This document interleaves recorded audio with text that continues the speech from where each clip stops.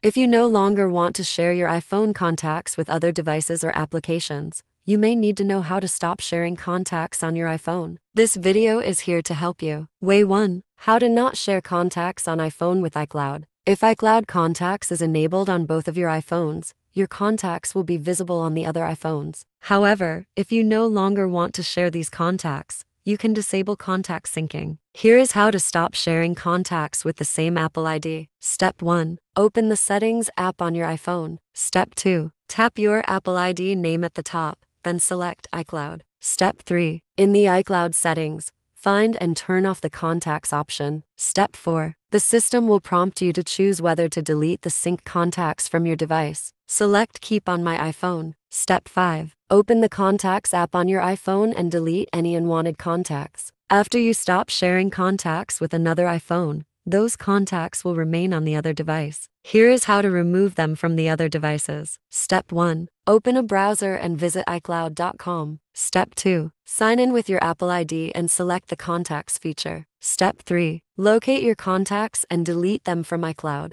Way 2. How to unshare contact info on iPhone with Google. If you share the same Google account with others and both of you are using Google Contacts, your contacts will be merged across the two iPhones. If you no longer wish to share contact information with Google, you can stop syncing by following these steps. Step 1. Open the Settings app on your iPhone. Step 2. Scroll down and tap Passwords and Accounts. Step 3. Select your Gmail account. Step 4. Turn off the switch next to Contacts to stop syncing contacts with Google.